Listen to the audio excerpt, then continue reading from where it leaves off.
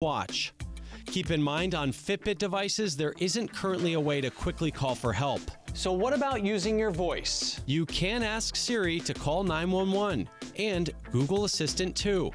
And while Alexa can't directly dial 911, Amazon does have a subscription service called Alexa Emergency Assist, which will connect you to a trained agent for help.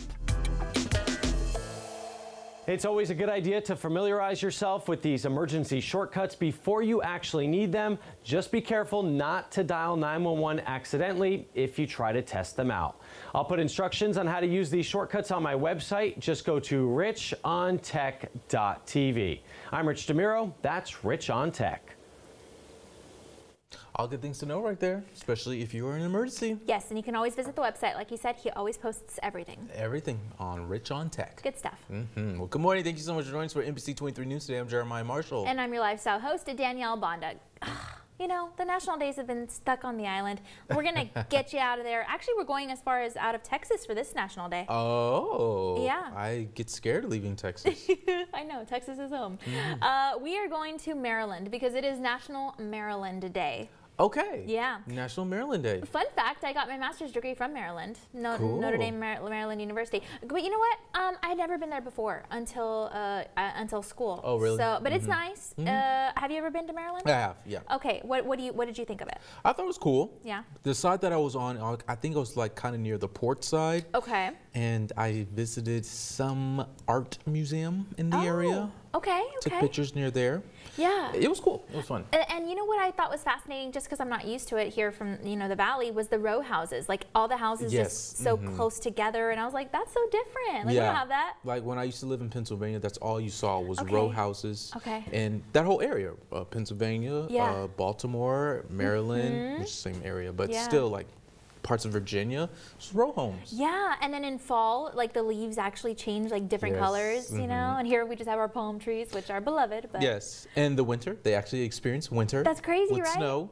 Wow. And Okay. Well, if you do go to Maryland, be sure to check out the art museum. Yeah, I guess? art museum near the port. Yeah. Can't miss it. And I would say check out the walking trails because there are a lot of areas with greenery. I will say, really nice. when I went to Maryland, there was a lot of runners. Yeah.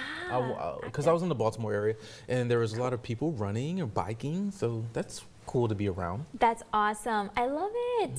Sunshine, I guess, Sunshine. right? Usually. Was it sunny when I went? Oh, it was raining when I went. I was going to say, yeah, it was raining. raining too for me a lot. Does it rain a lot over there? Yeah, and it's very like cloudy, very dark skies. But then again, there were the sunny days, you know. Yeah. Cool. But anyway, if you guys haven't been to Maryland, now's your chance because it's National Maryland Day. There you go. So book today, and not tomorrow. If you like the Vikings? The Vikings. They're out there. Okay. Oh, wait, no. I don't know. I don't know anything about sports. The Ravens. Oh, so sorry. I'm Where's just the Vikings at? You know. The Ravens. Please excuse me. So sorry. I'm so sorry. All these football. It's because he's so focused on the Olympics. His sports. That's right. Is yes. See, there's no football Olympics in the summer games, so it's okay. Forgive him. My bad. Well, I mean, we were talking about cloudy skies and things of that sort, but I don't think we're gonna see that here. No, I don't think so either.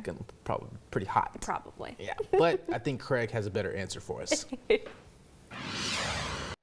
Well, good morning, everyone. We're heading into what's promising to be yet another sunny and hot day, and as you head on out the door, this is how things are shaping up. 95 by noon, 98 at 4 o'clock. Those light winds aren't going to be able to provide us much of a relief from the heat as we head into a very hot afternoon. Once again, temperatures topping out over 100 degrees across much of the western part of the valley, even 101 in Lyford today, 99 Harlingen, 90 for a high around Port Isabel. And of course, as always, it's the heat index that's going to get you this afternoon. This is kind of how things are stacking up for the heat index, but a few areas are probably going to touch 110 degrees for their heat index for a brief amount of time this afternoon. So again, be careful.